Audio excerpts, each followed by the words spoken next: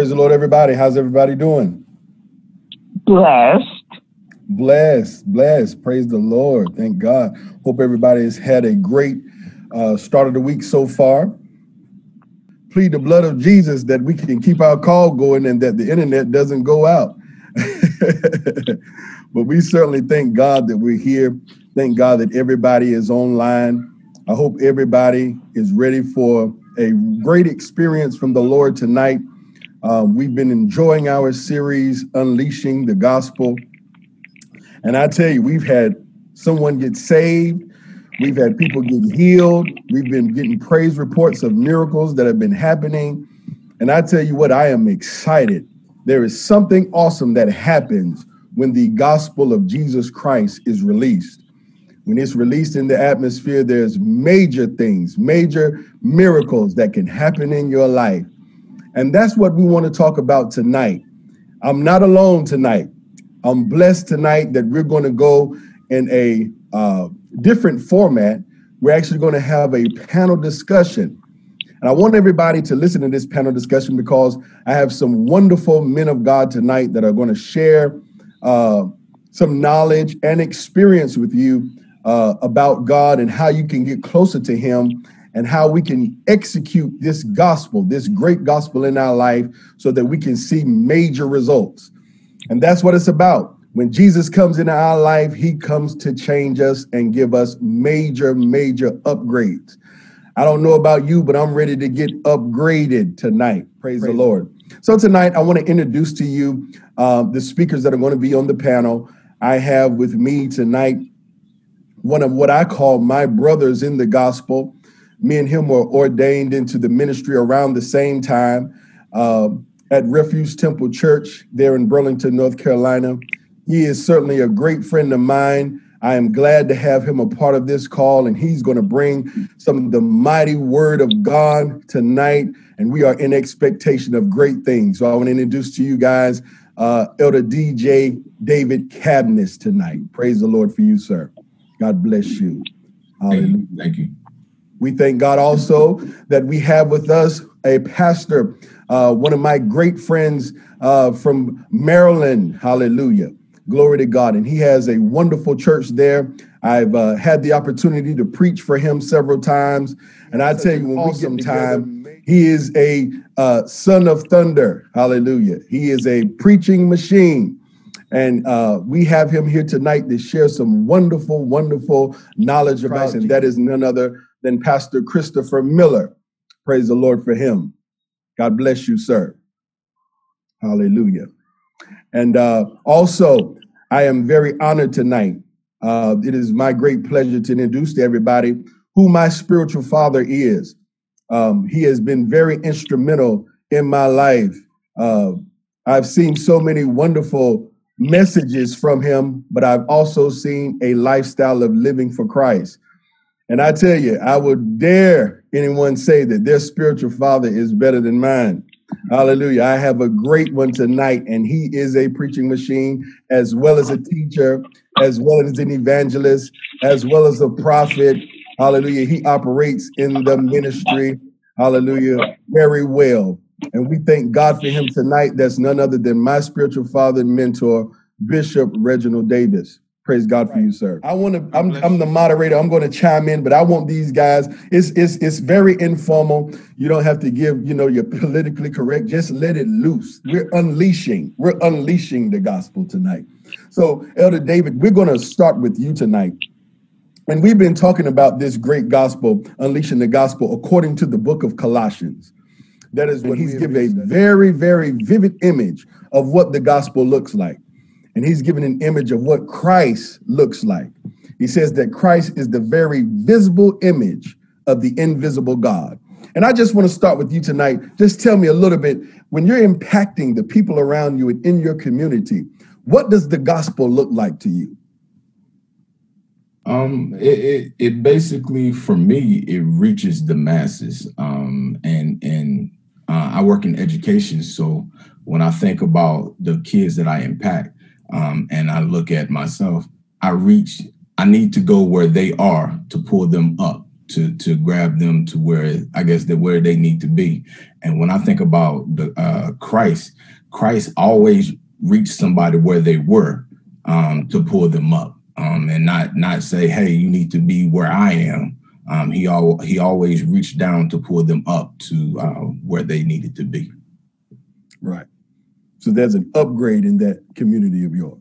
Most definitely. Most definitely. Pastor Chris, give us a vivid image of what's going on in Maryland. What does unleashing the gospel look like in your area? And what is your experience with that, even down through the years? I know you've been saved for a while, I think even since a teenager. And tell me what the gospel looks like. What is this great gospel? What is this that Jesus is talking about? Well, Pastor Fillyaw, I think that when I think about the gospel of Jesus Christ, I think about his birth, his death, his resurrection, and his soon coming again. One of the preachers, one of the bishops that, spoke into my life once said that to us. He said, if you're going to preach the gospel of Jesus Christ, you must talk about his birth. You must talk about his death. You must talk about his resurrection and his soon coming again. Now, when you talk about that, you want to reach people where they are, of course. And, when you talk about the gospel of Jesus Christ, what are we dealing with? We're dealing with the sin factor, if you will. We're talking about sin, because why did Jesus even come out of heaven? Why did he leave his throne of glory to come out of heaven? He came to redeem mankind from sin.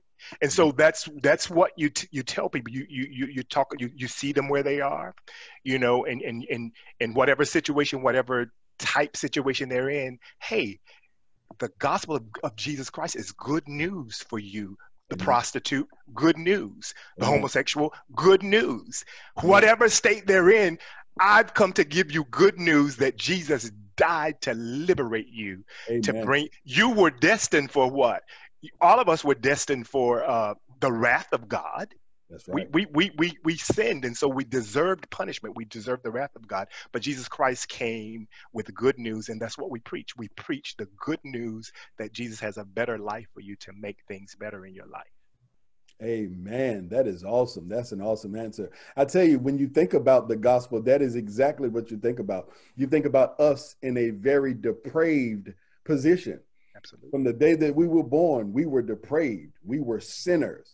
Romans chapter 3 says that we all have sinned, and that we all have come short of the glory of God. Yeah. Now, one of the things that always strikes me, Pastor Chris, is that many people only consider about 10 to 15 things sin. True. This is true. True. And so they feel like, well, if I'm not committing these 10 or 15 things, then I'm already okay.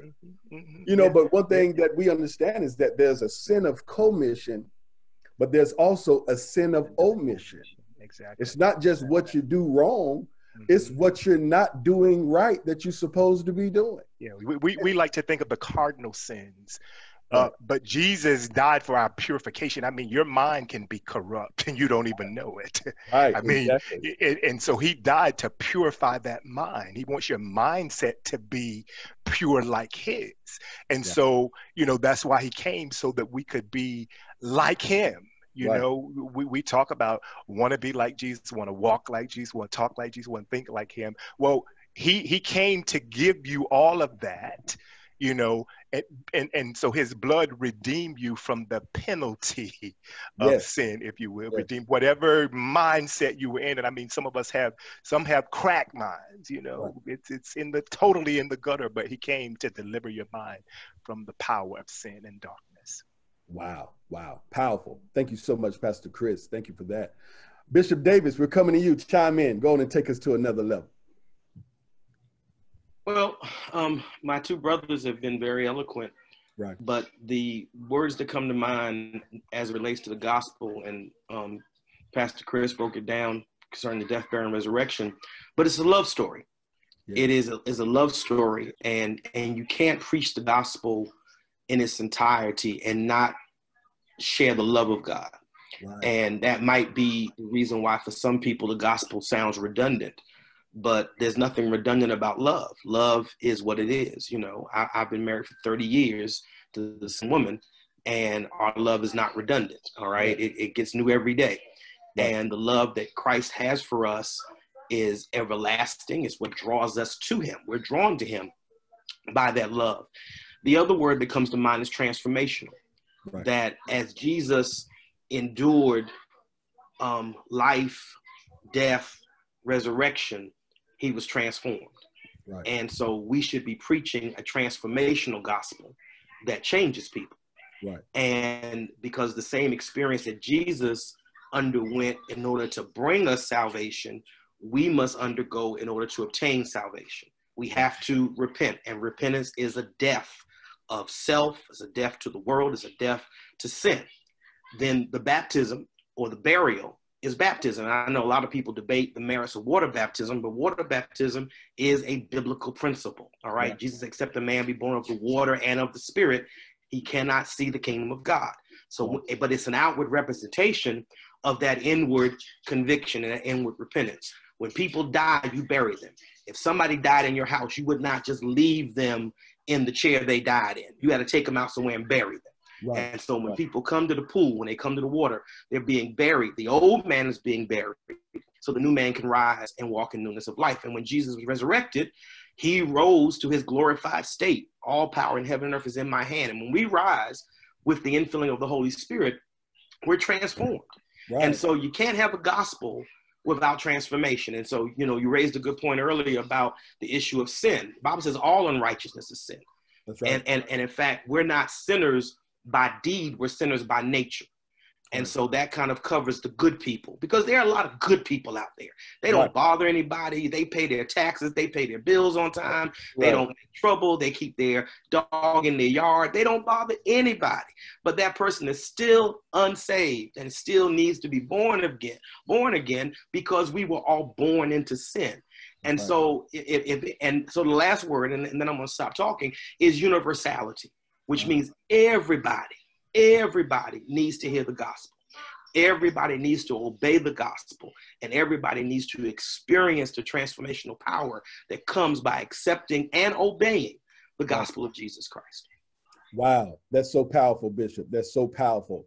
And I'm going to stay with you, Bishop Davis, right here, because we had some wonderful, wonderful inputs here. Of course, Elder Cabiness was talking about that Christ upgrades. Pastor Chris was saying that Christ loves. You're kind of bringing those both together for transformation. If Christ is this wonderful love and this wonderful great gospel, and he's upgrading, all we can see that is he brings good things to our life, that he brings good news to our life. Then we have to think about the people that are not accepting this great gospel. We have to think about the people that when they hear this gospel, what is the challenge to the church? Because when we look at the book of Acts, when we go to the book of Acts and we look in chapter 2, that after that the people, the early church, Peter and the apostles, they were filled with the Holy Ghost. The 120 in the upper room were filled with the Holy Ghost. The Bible says that after the experience that they had with the community, the unrepentant, so to speak, that 3,000 were added to the church that day. That means that they saw something and heard something that struck them as good, love, upgrading, transformative. What should be our approach? Because many people don't know how to witness this gospel. That's what I believe. Because if it's so good, it must be a disconnect somewhere that is causing people. It's just like if they have $1 million down the street. I don't care how bad it's raining. I don't care if it's a thunderstorm. I don't care if it's 5 pit bull dogs. I'll walk through 5 pit bull dogs to go get that $1 million, because that's an upgrade that would transform my life financially. So Bishop, just tell us a little bit about what our approach should be as far as ministering to the unrepentant souls. Well, the first approach is we got to start preaching the gospel again. Wow. And, you know, one of my critiques of postmodern Christianity is that we are more concerned with the human condition than the spiritual condition. Wow. Consequently, most of our preaching is about how to make my life better, how to make my marriage better, how to get more money, how to walk in prosperity, how to live in this and live in that. And so, I mean, I would challenge anybody that's watching us tonight to remember the last time they heard a gospel message, Wow. which is normally Christmas and Easter. Wow. And so as a result, most of the world doesn't hear the gospel because we've stopped preaching the gospel, you know, and so much of our attention, it quite honestly, you know, having been in church for almost 50 years now, most of our attention is geared towards internal maintenance and not external outreach. Wow. And in fact, if you are a pastor and you preach for evangelism too much, the saints are going to say, you're not feeding me. Right. And some of that is the transformation of church culture. Most of you have been in church most of your lives. You remember that church was very different than it is now. Sunday morning was when we reached the masses. Sunday night was when we got ministered to. Prayer meeting, we got ministered to. Bible class, we got ministered to. But that Sunday morning experience was geared towards you reaching people, because that's when most people who are unchurched go to church, is on Sunday morning. But now people don't go to Sunday night service anymore. Most of us have given up Sunday night service, quite honestly. Most of us have given up Bible class. You know, the one blessing of the pandemic is that more folk are going to Bible class by Zoom than ever went to Bible class in person. Come on, Bishop. Come on, Bishop. That's a whole other conversation. But reality is that, so as a result, the church has lost its evangelical arm. Wow. Okay, we don't evangelize anymore. And because we no longer evangelize, we're no longer preaching the gospel, so people aren't getting saved. Wow. And so the first thing we got to do is redirect our audience. And you know, it's funny that the first two letters in gospel are G-O, which means go. Wow. Which means the church has got to move itself to a position of going to do what God has called us to do. Yes. You know, I came up in an era in church, and I was a part of two very different churches. Both apostolic, one Refuge in New York City, you know, mega church, 3,000 members in the 70s. You know, the other church was a typical church between 150, you know, 150 members throughout my time there. And the reality was both of those churches, what they shared was they evangelized. Right. I preached on the street in New York. I preached on the street in Henderson, North Carolina. Right. And both churches had a radio broadcast. Both churches went door-to-door witnessing. And most churches have given that up completely. You know, the witnessing, the connection, what we now do is recycle members. Wow. We take them from church around the corner to our church, and we say we're growing. That's not growth. No. That's just transfer. That's like moving money from your checking account to your savings account. It's still in the same bank.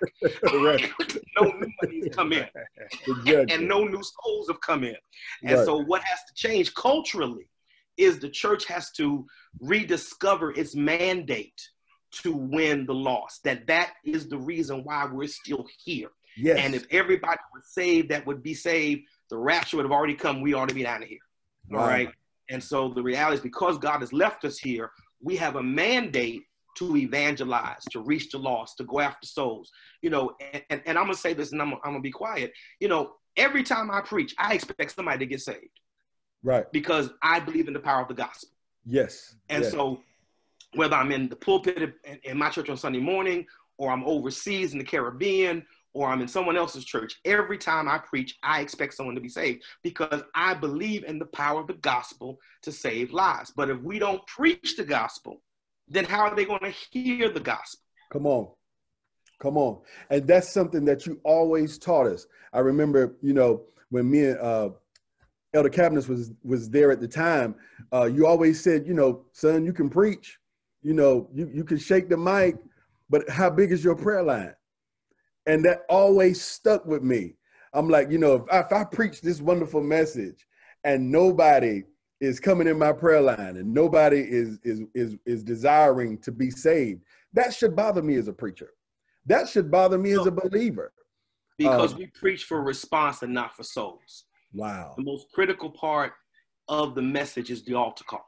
Right. Because that's when you're challenging people to make a decision. Wow. And what we normally do now, once again, this, you know, and I guess I've got a lot of history. I remember church without the dance at the end of everybody's sermon. Right. You know, and you know, the word was preached, and the most important part of that message was that altar call. Right. That sinner to come down, for that backslider to come to be reclaimed. And now, if I get them into a frenzy, we jump, and I'm gonna be very critical here for a moment. We jump from the dance to a offering. Everybody grab $20. Everybody grab $50, and nobody saved. Right. Nobody got saved. Right. But we had to raise this consecration miracle offering, because that's our mindset, is an emotional response and then get some money. Wow. That is awesome, Bishop. That is awesome right there. I mean, that's a real challenge for us right here. Elder Cabiness, I want you to come in right here. Are the saints afraid? Are we afraid of the people on the street? Are we afraid of the unrepentant? What's going on? I want to be real. Think it's carefully. I'm not sure if it's afraid or they don't really know how to reach the people that's outside of the church, because Bishop Davis says something that's so real. You're not finding new converts, you're recycling people. So what you end up doing is, and I remember just listening to him from years ago, some of the messages he has taught, hurt people, period. So when you are hurt, you don't know how to go out there and bring in new converts, because you got this wall up, for yourself, that you're not really willing to go out there and, make yourself vulnerable. And I think when you go back to the gospel, and like Bishop Davis said, there's a love aspect of that. Right. So if you don't really truly love yourself, how can you bring somebody else and say, hey, this God is the God of love, but you're not showing love. Right. So I wouldn't say that they're scared. I don't think they know. Wow. Now that's very interesting, because Bishop Davis is saying, and he responded that there's not being a much preaching of the gospel. There's also not much teaching the current believers how to minister the gospel in the streets. That is interesting. If I could interject, what's missing is discipleship. Wow. Okay, that's a missing piece of it. We are more concerned with membership than discipleship. Oh. And and this might be post my two sons here, that the Lord really started dealing with me about discipleship. Right. That it was not enough for me just to grow a church. And I thank God we grew a church. All right. But it wasn't about growing a church. It was about growing disciples. And disciples are followers, learners, and imitators of Jesus Christ. Wow. All right. They're going to follow, they're going to learn in the result of following, and then they're going to begin to imitate those principles. And if they imitate those principles, they have to love. Right. They have to preach. Right. They have to win souls, because that's an outgrowth of being a disciple. But what we do, and I'm a part of the church paradigm, so I'm talking about us. What we do is we get them in choirs, we get them on the usher board, we get them in auxiliaries, we get them serving, but we never taught them how to be disciples. What does it mean to follow Jesus Christ? It became more important to us that they join something as opposed to follow him. And when that's the nuance, that changes the whole relationship. That I'm not trying to get you into my church. I'm trying to get you to become a follower of Jesus Christ. Now, if you happen to use our church as a vehicle of that, that's wonderful. But the main goal is I want you to become a follower of the Lord Jesus Christ. Wow. When that happens, it transforms your life. And you grow and you learn and you become what Christ wants you to be. That's awesome, Bishop. That's awesome. Disciples. If I can interject too, Bishop David, that's so important, because I think when you come in and you just have people join auxiliaries, that stunts their transformation.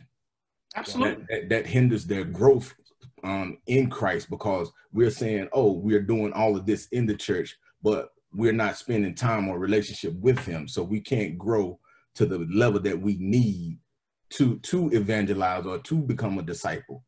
Right. Right. Mhm.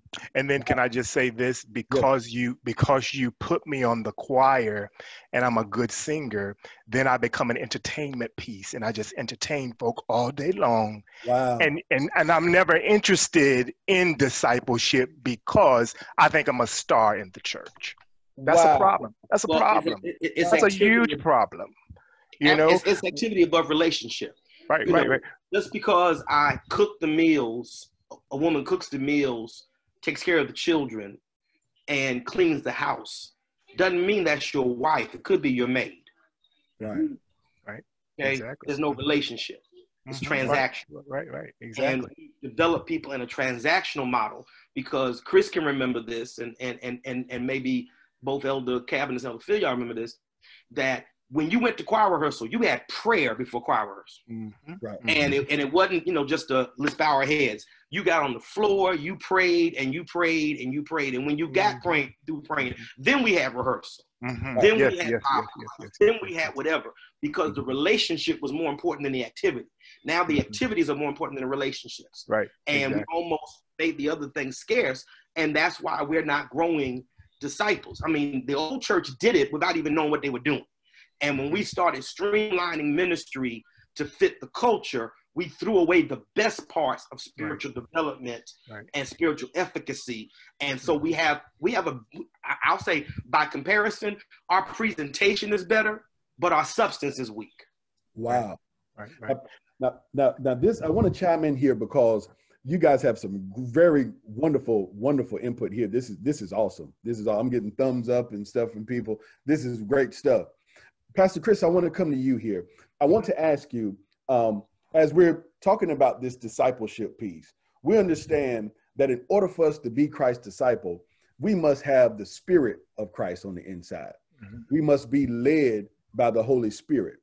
It is only through that a person has the ability to do what's right and to do what, and to become and conform to the image of Jesus Christ and to do what Jesus did. The saints of God should have the Holy Spirit. If you have come in and you got saved and you got filled with the Holy Ghost, I'm guessing that you still should have it. I'm guessing that if you claim that you have the Holy Ghost, that you should still be functioning as a believer that is humble. Watch this, humble, willing to be taught, and willing to be obedient. That is an attribute of the Holy Ghost. But check this out. If we have saints that don't want to minister the gospel, and the Holy Ghost should be giving us the unction to be a minister or compelling, begging people to come to Christ. I remember what Jeremiah says. Jeremiah says he tried to hold the word in because everybody, people around him didn't want to hear his word because it was bringing the punishment of God. He says, so I tried to hold it in because I wanted to be popular. I wanted to have friends. He said, but when I tried to hold it in, it was like fire shut up in my bones. It was like fire. So I had to release that word. Should the saints of God be to a place, if you have the Holy Ghost, that there should be something on the inside of us, if we're communing with the Holy Ghost, that there must be a release of God's kingdom on the earth. Absolutely, absolutely. So Pastor Fillyaw, as a preacher, a minister of God's word, my responsibility is to the ministry of reconciliation, right? I want to tell sinners that they can be reconciled to God.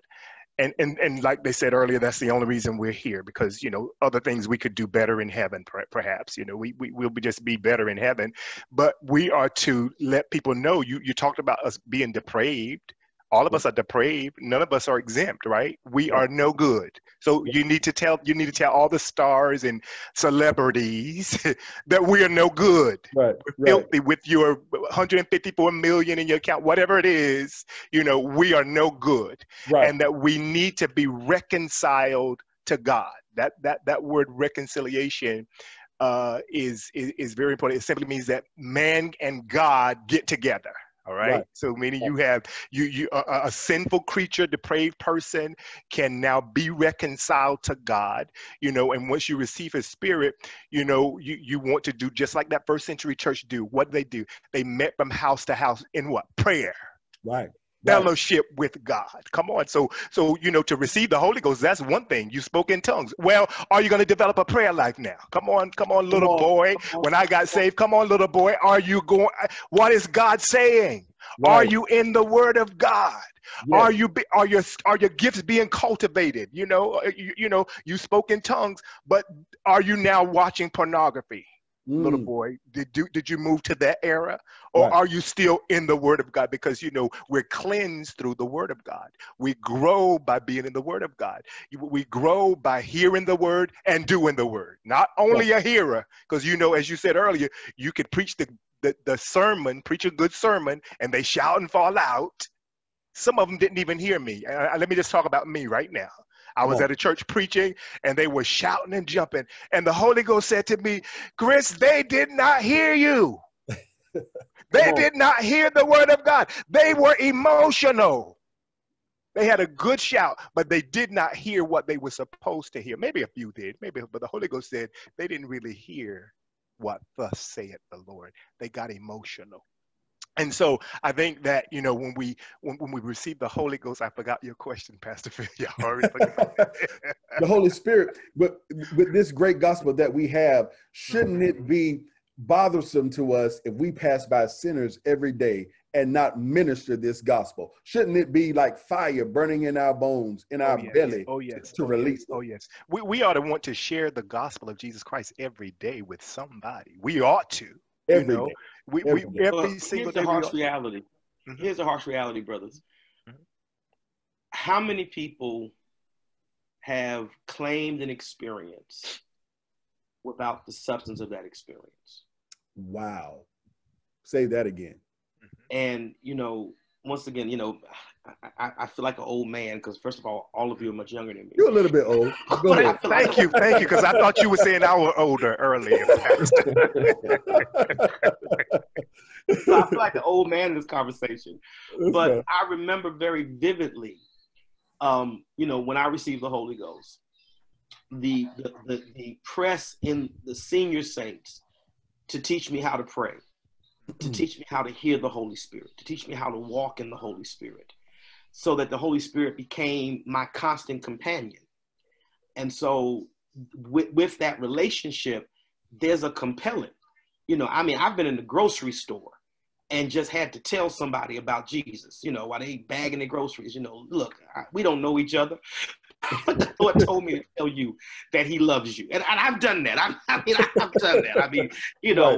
When I was in college, I started a Bible class, in the basement of the dorm, because it was just in me to try to get people to come to Christ. And even, and I don't buy this notion that even though I'm a pastor and I carry a title and all this other stuff, my basic work is still soul winning.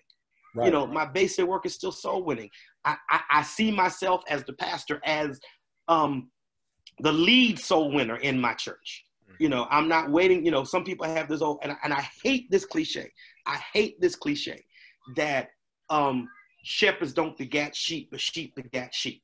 That is the biggest cop-out of pastors in the body of Christ. Because if I'm the shepherd, I have to create the paradigm by which sheep can reproduce. That's right. All right. So if they're not reproducing, that means I'm not feeding them. So they're not healthy enough to make babies. All right. And to make little lambs. And so then I've got a model for them how that process takes place. I've got a model for them. How do we reproduce? How are souls won? How are people brought into the kingdom? And they need to see me do it. I've been blessed for years with a staff of ministers and missionaries and deacons, but all of you know me. I work the altar in my church. Right. I baptize people in my church. And I don't do that because I just want to do it. I do that because I got to be seen doing that to model that this is ministry. You don't preach, drink the orange juice, grab your money, and go to the car. What you do is you stay there and you labor with the souls, because that's what ministry is. And if the saints see the leaders do that, they develop that hunger of wanting to see people born to the kingdom, and it becomes part of the culture of the church. Mm-hmm. Wow. You're the example of or the epitome of a servant. That's who you are, a servant. Yes, exactly. And so that's what you exemplify. Exactly. But you know, in the last couple of decades, we haven't seen true servants. They have left the church. We have seen right there, celebrities. Pastor Chris. I want to input this right here, and I will stay with you, Pastor Chris, right here, since you knocked on it. Then we'll come to you, Elder Cabiness.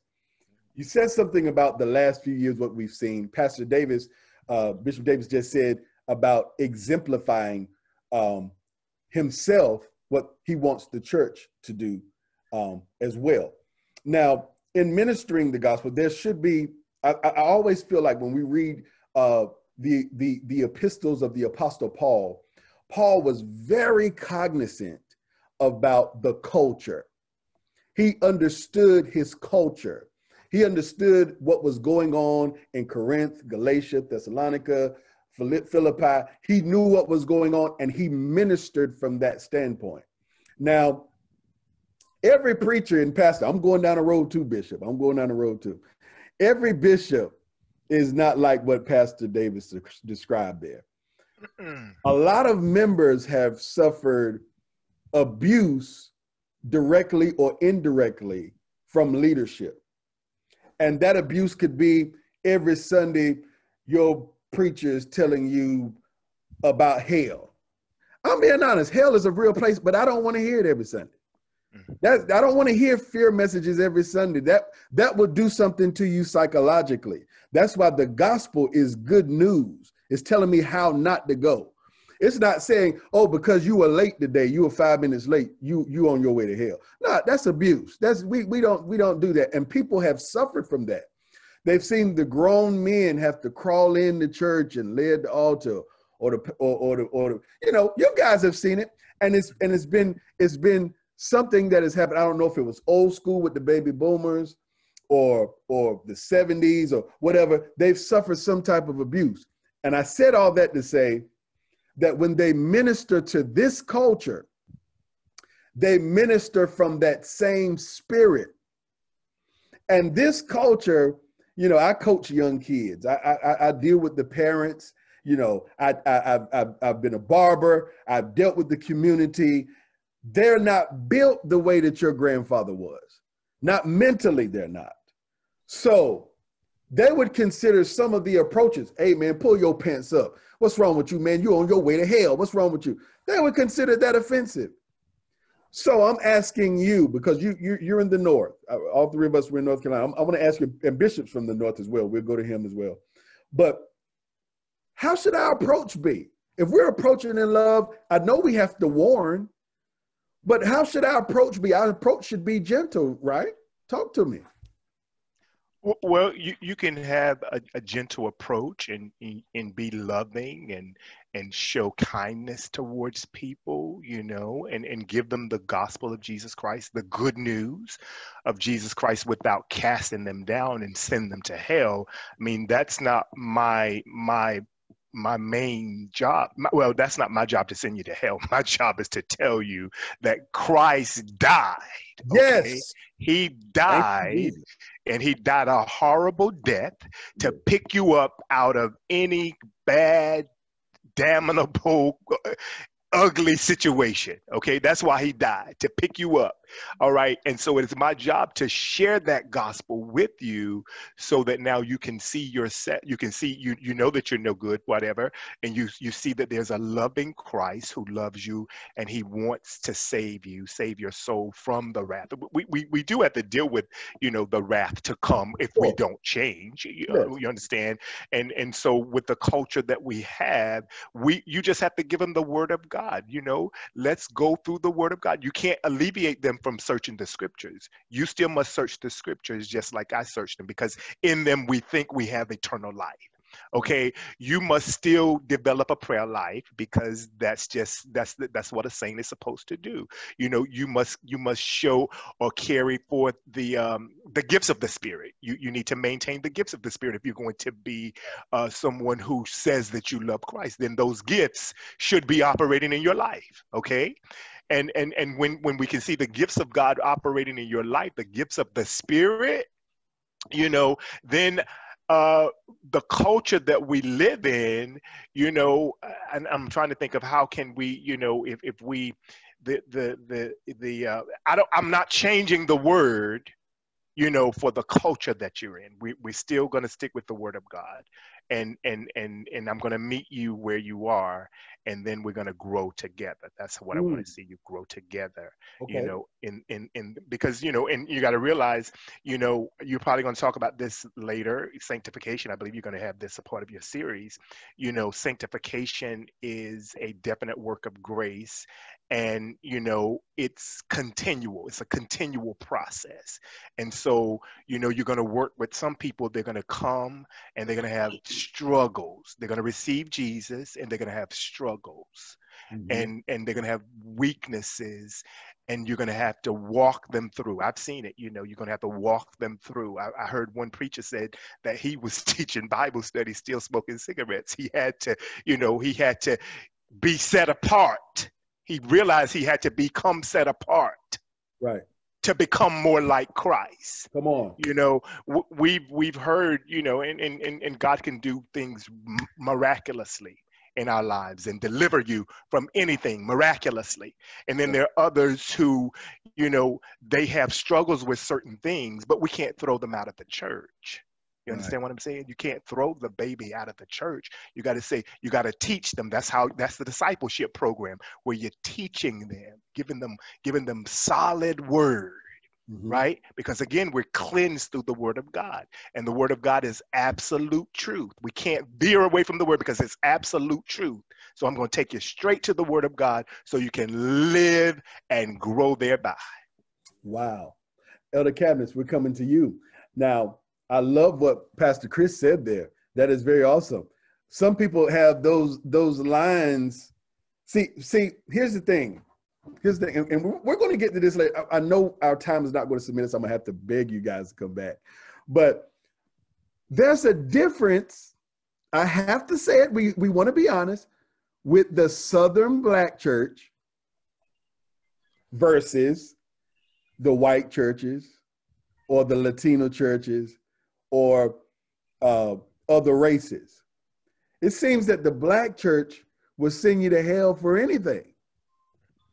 Like you just said, the preacher was struggling. He needed to be sanctified, but that just rubbed some people wrong on this line. I'm telling you, when you said that the preacher was smoking cigarettes.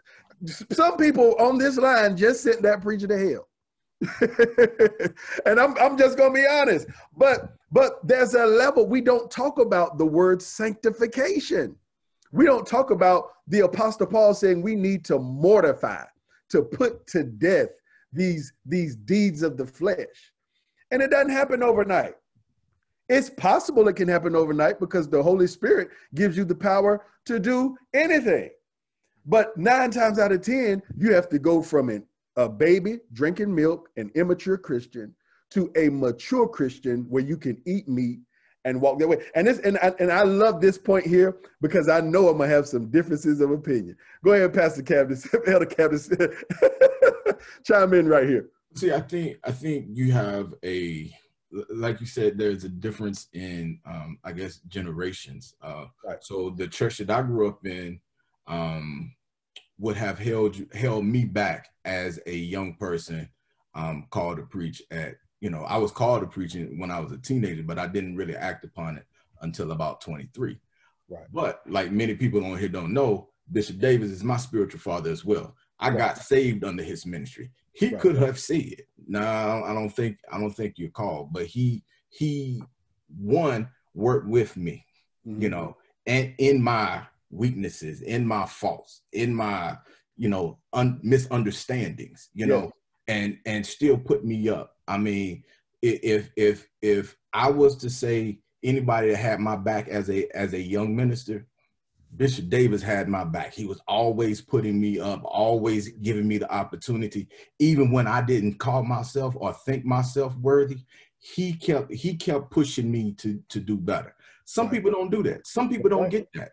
That's right. Some people, I remember Pastor Davis gave me the opportunity to preach at one of our, what you call them, when me and Arnold preached on a Saturday event, and I felt like I just bombed out. I even had a older lady said, "Son, it's gonna come. You're gonna get it one day." And I'm like, man, I preached hard. I studied. I brought forth a word in the 10 minutes they gave me. Right. I brought forth something that was sturdy. My first message was it's time to grow up. It's time to go from the milk to the meat. Right. But it's because, like I said, I think if you don't make a person shout or you don't get them to experience an emotional fit, man, you're not really doing nothing. And I think in the South we have, or in the Black church, as you would say, I mean, we missed the mark on that on so many times. I remember Bishop Davis always say, don't hurt the messenger, get the message. Right. So I mean, that's my 2 cents. I like that. I love that. Bishop, take us on. A couple of things. And I think we have to realize the time in which we minister. The Bible says the sons of Issachar understood the times. Right. And, we are in it's not only an ethnic issue, it's also a generational issue. Right. And I did some teaching, if you guys remember, about just the generations, the builders, the boomers, the busters, Generation X, Generation Y, because our approach has to be tailored to who we're dealing with.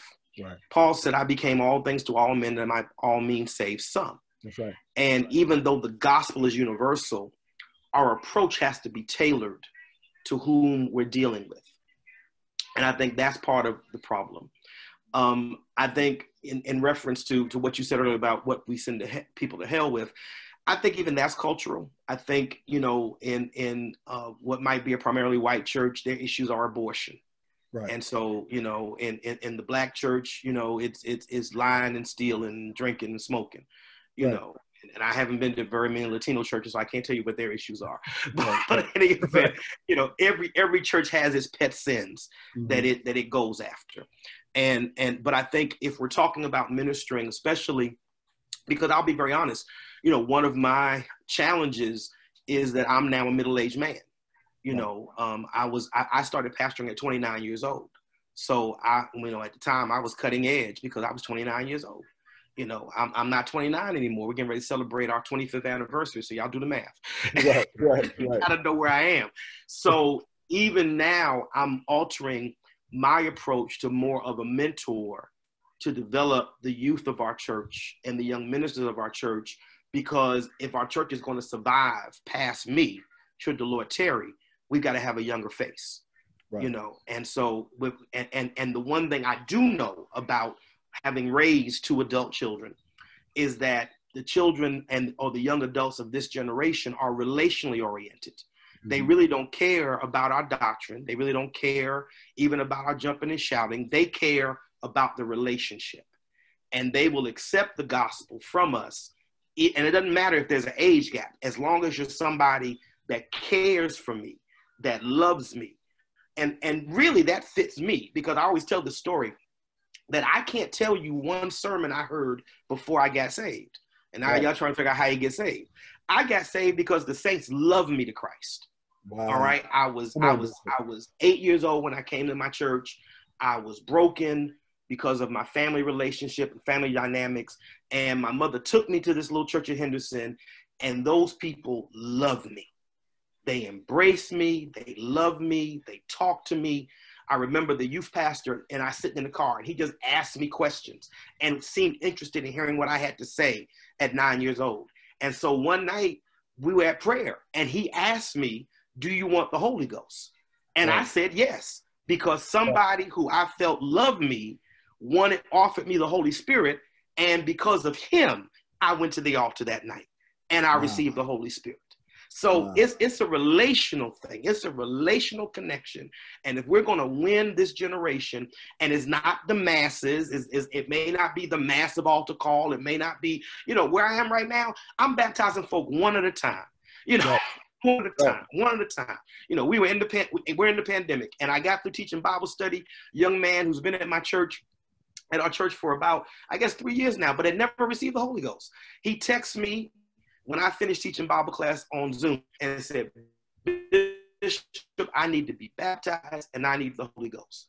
Y'all know how I do that. Monday night, we met him at the church, baptized him. We all sat socially distant. Nobody was within 10 feet of this brother. And I said, just ask the Lord for what you want. The Holy Ghost fell on him. He fell out the chair and started speaking in tongues after about 15 minutes, because the Lord still saves. The Lord still saves. But people have to trust us to accept the gospel from us. And if they don't trust us because they're not sure how we feel about them, they're not going to accept the gospel from us. So it has to be relational. And then the last one, and I'm going to shut up. We have to become crisis managers, because if we would be honest, and this is where, I know that Elder Cabiness is a trained counselor. This is what he does. So counselor, right? He's a trained counselor. All right. His skill is so valuable in this season. Because we have to learn how to be crisis managers. Because if we would be honest, most of us are drawn to Christ in a period of crisis. And so we've got to be able to address the crisis while we give them the gospel. And then, so not only are we building a soul, we're building better men and women in the process. But it means the church has to move into the area of crisis management, of helping people, and everything you can't lay hands and shout over. Some stuff you got to talk through. Some stuff you got to help folk get a job. Some folk got to help folk write a resume. You got to help folk get it back into school. This is the things that we have to do in ministry, because we have to look at reaching the whole person so that all of them can be saved and Christ can transform the entire life. That is awesome. That is awesome, Bishop. That is awesome word there. Brother Tony, you can go ahead and unmute everybody.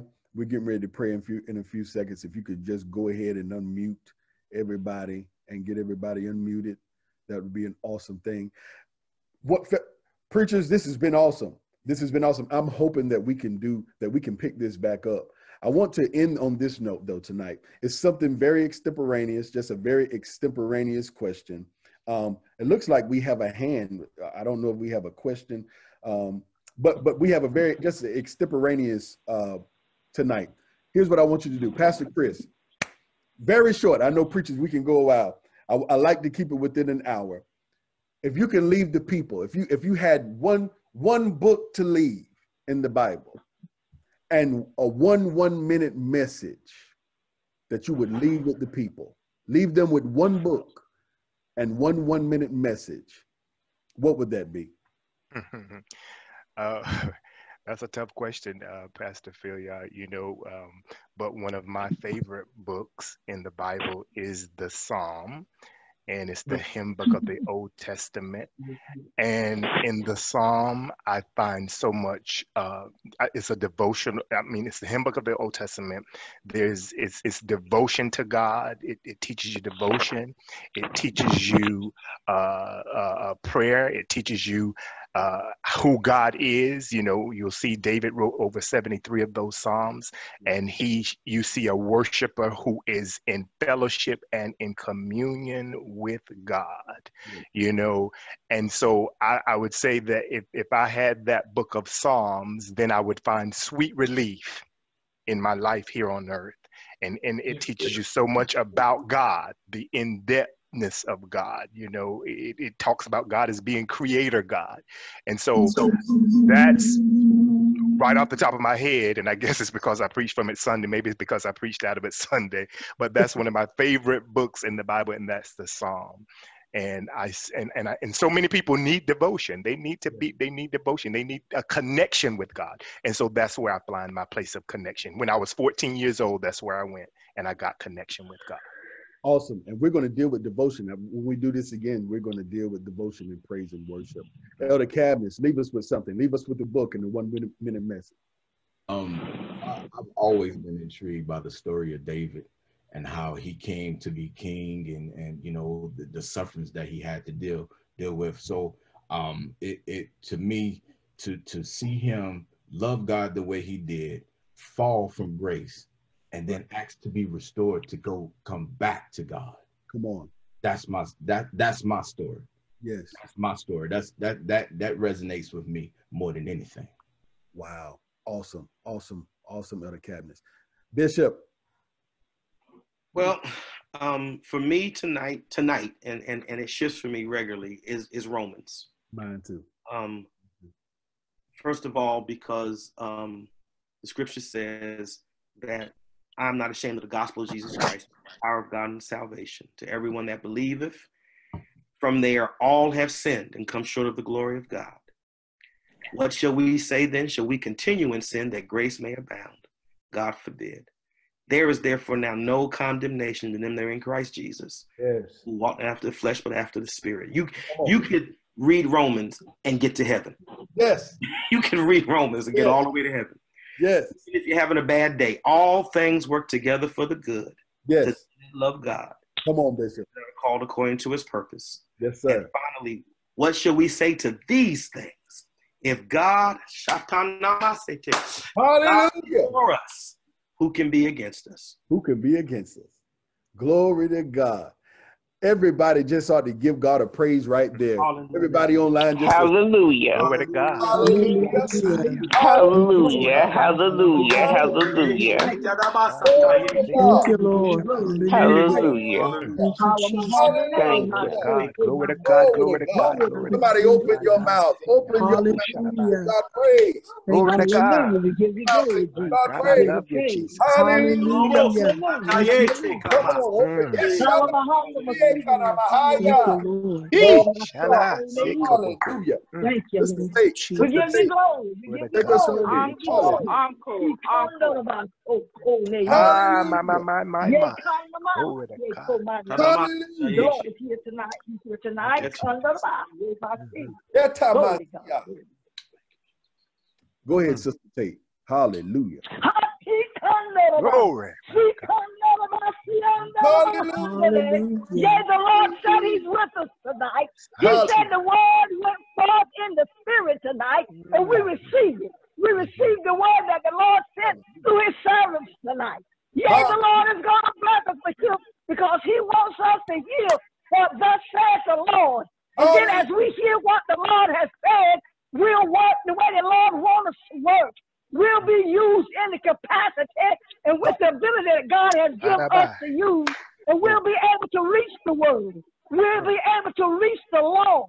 In order to reach the Lord, we got to get in the spirit and let the Lord lead us the way to get to them. We don't know how to get to them. We don't know who to get to. But when the Spirit gets in us and leads us and guides us and directs us and order our steps, we can reach the Lord. It's very important for us to reach them because the Bible says, for God so loved the world that he gave his only begotten Son, that whosoever believes in him should not perish, but have everlasting life. The Lord is concerned about souls being saved. And in order for souls to be saved, we that are saved got a job to do. We got a job to reach the lost at any cost. We got to go out in the highways. We got to go out in the hedges. Where the Lord leads us and guides us and directs us. And all our steps, we got to do it for God. The Bible says, they got led by the Spirit of God, of the sons of God. And then the word says, now ye are the sons of God, and it does not yet appear what we shall be. But we know that when he shall appear, we shall be like him, for we shall see him as he is. And as a man that has this hope in him, purifies himself as he is pure. Father God, in the name of Jesus, thank you. We thank you for your word tonight. We thank you for the panel. We thank you for that panel.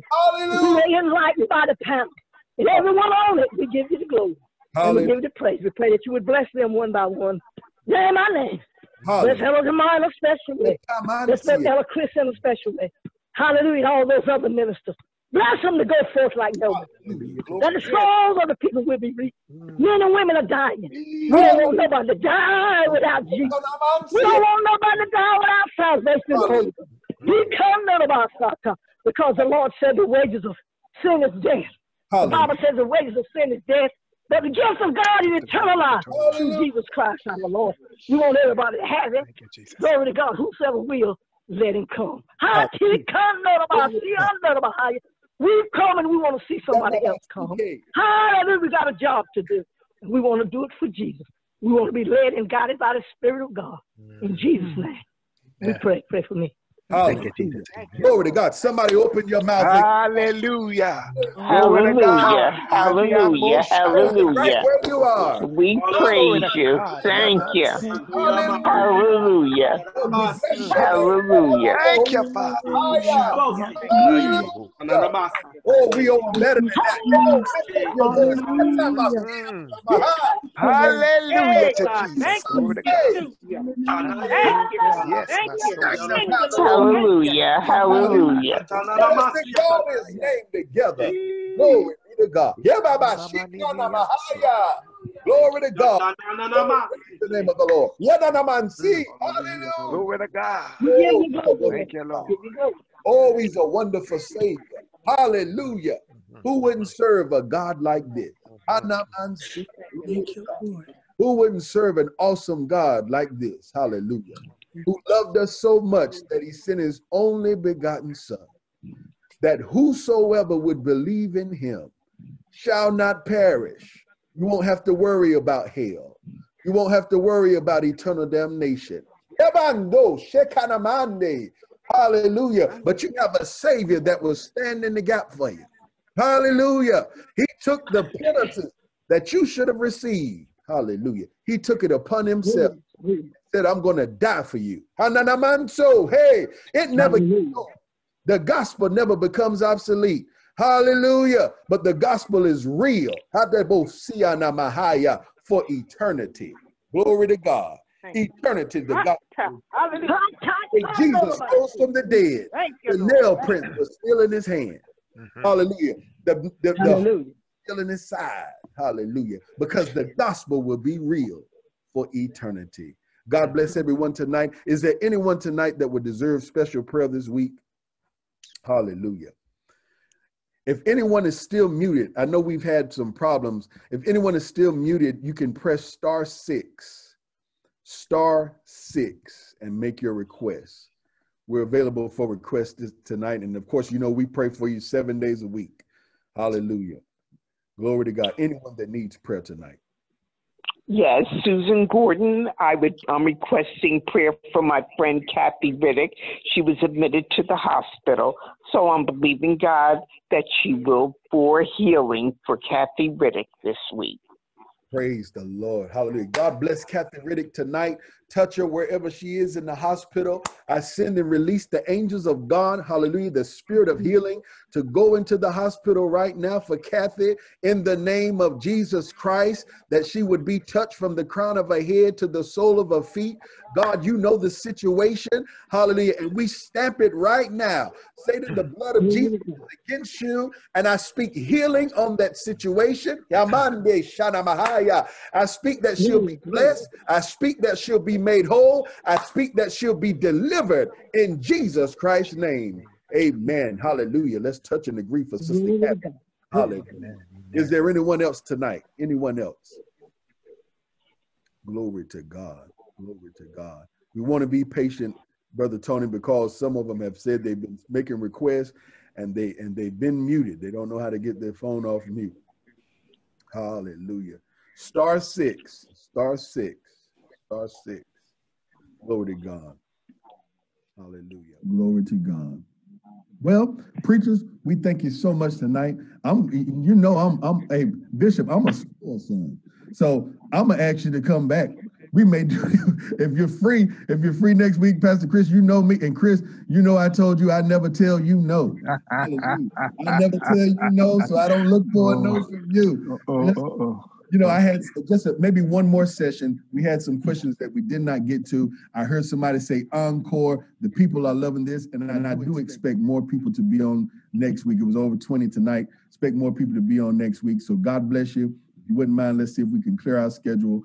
I'll reach out to you again this week to see if we can get some confirmation. I'll be glad to come back. I enjoyed the dialogue. I enjoyed the fellowship with my sons and with my dear friend, Chris, and I go all the way back to 56 and E's. So yes, sir. Yes, sir. Yes, sir.